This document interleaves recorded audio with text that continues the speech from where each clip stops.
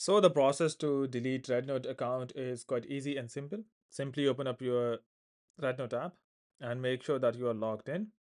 And once you're here, just go and tap on these three lines at the left top corner. Tap on here. Once you are here, you need to go to settings at the bottom. So you can see settings gear that is third from the bottom. Just go and tap on that. Once you are inside here, you need to go to account security at the top. Inside here, go down to the bottom and you have an option of account cancellation. Tap on this.